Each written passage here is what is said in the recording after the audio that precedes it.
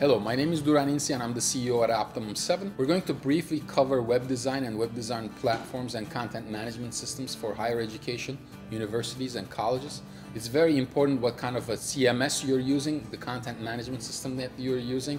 Right now, in the past 5 years, WordPress has been very popular, not only from a popularity standpoint, but Google loves WordPress. So we see in our data and in our benchmarks that sites on WordPress, especially educational sites on WordPress, perform a lot better. Some of the very important aspects of web design for colleges is that it has to be responsive, it has to be mobile friendly, you have to have a specific call to action, and the hierarchy of your content needs to be really nailed down. And the next most important thing is how many people are making changes and edits to your website. Do they have different access levels? Do you have editors? Do you have writers? Do you have admins who manage all of this content together? So as a structure, your website needs to come together and your design has a lot to do with it.